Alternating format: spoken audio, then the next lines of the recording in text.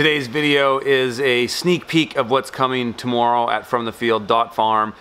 This is a segment of the entire video of Foxglove Farm with Michael Ableman. This is an incredible, so diverse market farm that's way more than that. It's a homestead. It's a farm that has all kinds of stuff. Very diversified vegetables, small orchard, grain field, small livestock. It's a beautiful farm on a very old homestead, and there's heritage buildings on it. My wife and my family, we all stayed there for a weekend in the summer, and it was beautiful. They've got sort of this agritourism aspect to their business as well.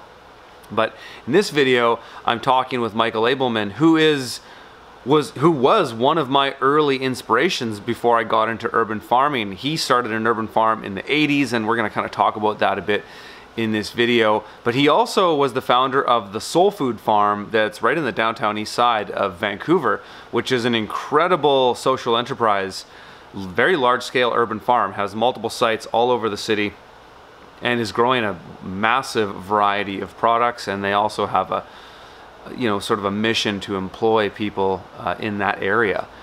So it's a really cool business model. And in this video, Michael and I are just kind of discussing some of the philosophies and the practicality behind urban farming from our experience over the last, for him, 40 years, for me, 10. Enjoy.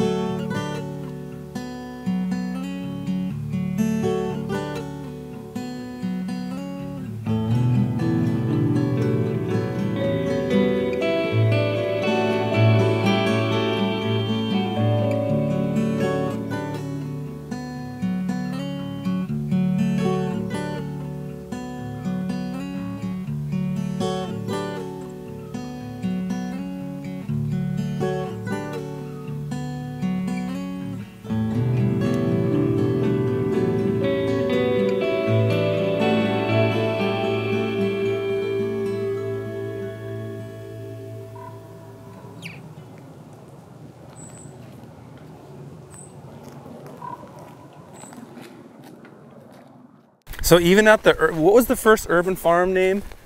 Well, I started one in 1980. Well, we started the Center for Urban Agriculture in 83, I think it was. And that was around this project in Watts that we ran, And that was way before the, there was, yeah, I mean, when you use the words urban and agriculture in the same sentence in 1983, it wasn't a buzz. People thought there was, you'd stop them, they go, well, it didn't make sense. Now, of course, there's an international movement.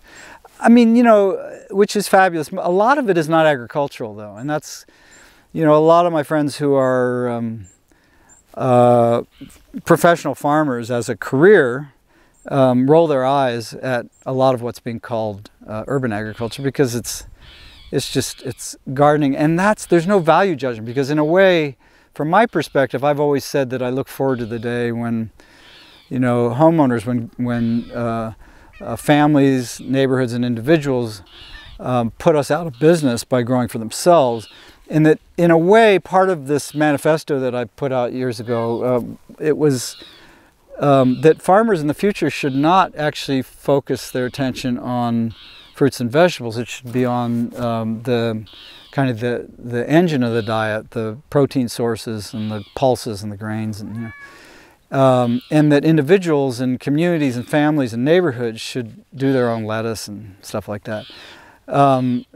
People don't understand that entirely, but I feel like as we see, population increases and climate issues and all kinds of things, transportation costs, what farmers do to transport highly perishable products to eaters and still have them arrive alive and well is unbelievable. It's just crazy, And we really should rethink that, I think, And individuals need to take more responsibility for that, in my view. Yeah. So, Blue, oh, you can't follow us. You're three-legged and you're not street smart.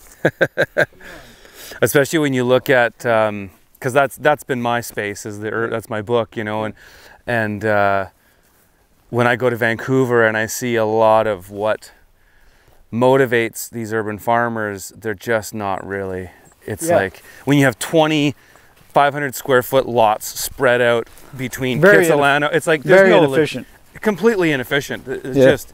Well, I know even with soul food, you know, look, I mean, our sites are large. Yeah. You know, but even moving between 4 sites, you really have to plan, because if, like, you know, if you got a crew and you hit traffic, you could spend, you know, 3 hours going to a field. I mean, I walked my fields in a few minutes. Oh, she's going to follow us. She had to, oh, no, psst, psst, go ahead, you stay there. Let's get away. I've often wondered, you know, in reflection, doing this for 10 years, if the role of the urban farmer isn't so much to have a dent in the food system as it is to disseminate the connection to the food system itself. I think that's the biggest role, you know. I think that's really, I'm